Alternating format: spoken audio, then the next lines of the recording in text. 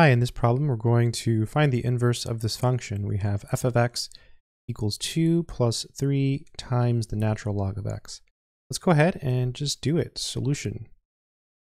So the very first step, step 1, when finding the inverse of a function is to replace your function with a variable. I like to use y. So step 1, just let y be equal f of x. So just call it y. And then so here we have this stuff here. So 2 plus 3 ln x. The second step is to switch the x and the y. So instead of y, I'm going to call it x. So you basically just interchange them. And this is 2 plus 3 ln y. So again, step 1, replace f of x with y. Step 2, you switch your x and y. Then step 3 is to actually solve for y.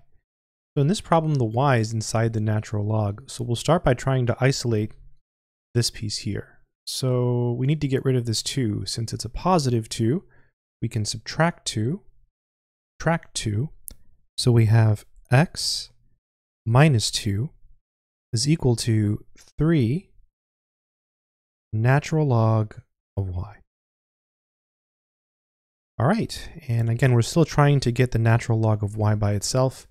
So maybe we can divide by 3 because it's being multiplied by a 3. So when we divide by 3, we'll be able to cancel it. So this is divided by 3, divided by 3. So we have x minus 2 over 3 equals the natural log of y.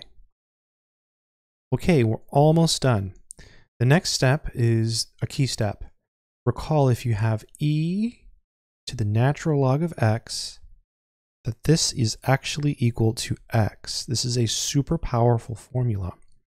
And so what we're going to do now is, in order to get rid of the ln, we're going to what's called exponentiate both sides.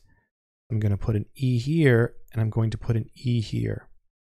And basically all of this is the exponent. So this is e to the x minus 2 over 3 equals e to the ln y. But from our formula, this is just y, right? Because it's just like x. See, x, y, y.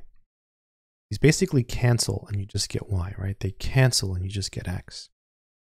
And let's go ahead and write the y on the left-hand side. So this is y equals e, the x minus 2 over 3.